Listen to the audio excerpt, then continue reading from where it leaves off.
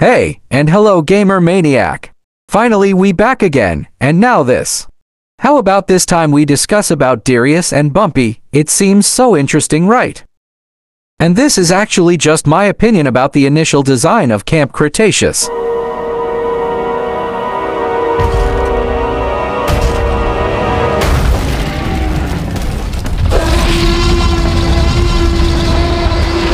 In the original story, or in the film, Bumpy first see Ben, but in a sketch of his design.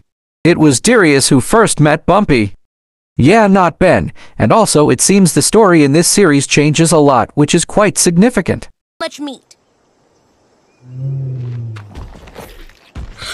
No! The initial design of each character is quite different, whether this is their basic concept, and what we are watching is the final design of each of these characters.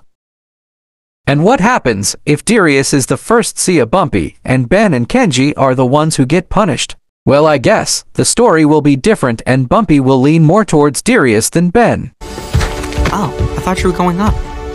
Nah, they got it covered. In the story, it might be different. Maybe Ben will have difficulty surviving and also have difficulty defeating Toro. Reflex. And I think that's quite appropriate because Ben, someone who is not so tough, is required to survive on an island full of dinosaurs. Okay, now, slow and steady wins the race.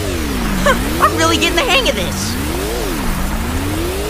Yup, it's quite interesting, isn't it? And maybe that's a little review from me about Darius and Bumpy. Well, not too much, but at least we know that every film has its own difficulties, both in story, character, and narrative. So well, the goal is to attract the audience, right, and that worked in this one film, even though the Season 4 and Seasons 5 weren't good, in my opinion. So thanks for watching. I hope it's entertaining and well, a little discussion about Camp Cretaceous is quite exciting.